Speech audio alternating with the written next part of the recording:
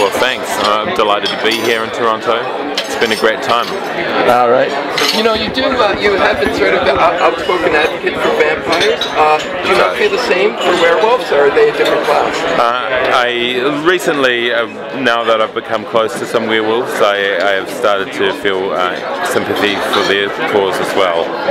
But at the moment, I'm putting myself out there as a public face to really protect vampires. A lot of them are being hunted across the world. We're talking about people like Sir Anthony Hopkins, Hugh Jackman, people of this ilk, and really I would hope that they put their vampire hunting days long past them. Thank you very much, and vampires all over the world. I appreciate it. Thank you.